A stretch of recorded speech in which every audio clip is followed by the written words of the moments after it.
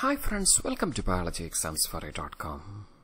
Today we are having a very short video on why DNA double helix is called as antiparallel. What does it actually mean? This is the double-stranded DNA helix.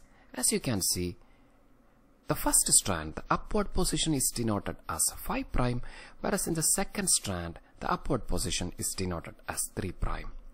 The most important point is the 5' and 3' refers to the carbon number on the pentose sugar to which phosphate or hydroxyl group is attached. Let me make it more clear. These strands, as you can see, the first strand runs in 5', 3' direction, whereas the second strand runs in 3', 5' direction. That is why it is called as antiparallel, not parallel. Now let us see the 5' and 3' position of pentose sugar within a nucleotide. So this is a nucleotide. As you can see, it is made up of a phosphate, a sugar and nitrogenous base. In the pentose sugar, the third position is having an OH. That is the 3' end. This is 3' with OH. And the fifth position where phosphate is attached. So this is actually the 3' and 5' end. Let's make it more clear. In the first strand, at the upward end, there is 5' phosphate.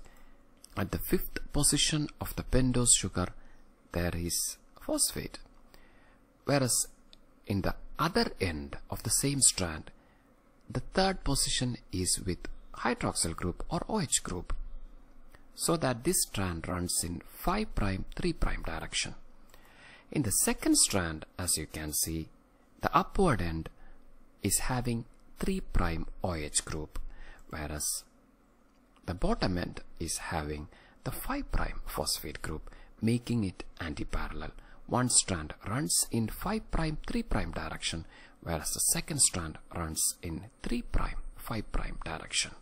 This antiparallel arrangement of DNA strands is comparatively more stable than the parallel arrangement, and also it helps in complementary base pairing or perfect fit of bases within this DNA molecule.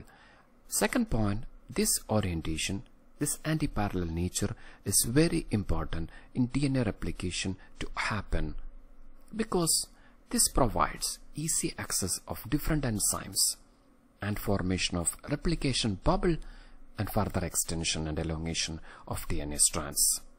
Hope you understand the concept. Thank you so much for your support. You are with biologyexamsforyou.com.